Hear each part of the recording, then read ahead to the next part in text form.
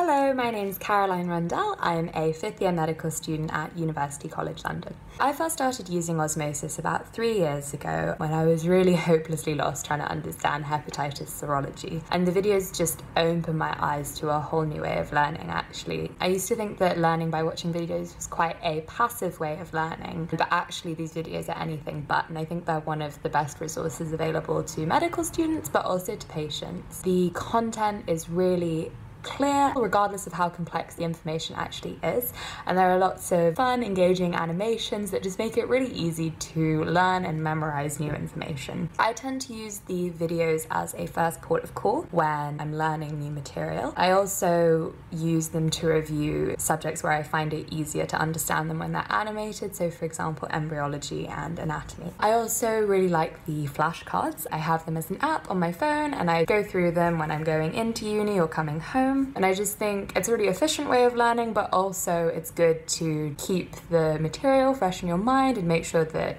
I've really understood and memorized the sort of nitty-gritty, smaller details of a topic. Finally, I use the study schedule when I'm revising for a test, and honestly, it's one of my favorite revision resources. It's fantastic. You put in your test date, what resources you want to use, how many days off a week you want, and a computer just generates a study schedule. And it's given me such peace of mind to know that I haven't somehow made a mistake in my revision schedule. It's also really detailed, so you get to tick it off, which is really satisfying. Osmosis has been such a fantastic resource for me throughout my time at medical school, and it's really shaped the way that I engage with medical information.